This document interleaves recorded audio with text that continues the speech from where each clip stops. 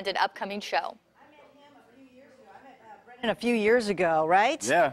That was a long story. But then I found out you are so good at what you do, clarinetist, and then you brought your friend here, Carlos Fuentes, on the piano, and then you also brought Joseph Turner, a local artist. Yes. So the three of you getting together to put on a show, right? Yes. Right.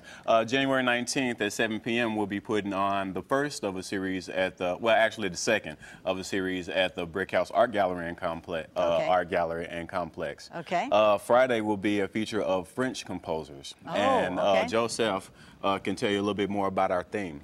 Yeah. Right, yeah. So the theme ties in with my artwork. Each piece is made from one continuous strand of wire, which which represents the theme of the show, which is perseverance. Okay. Because the French composers, the ones that they picked, they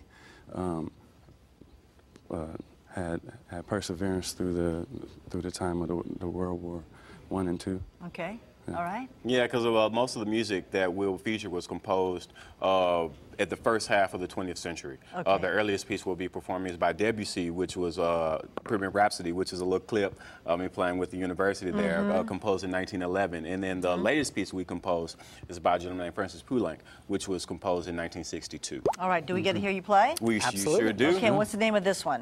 This piece is called Duo Concertone by a gentleman named Darius Milhaud. Here we go. Brennen and Carlos.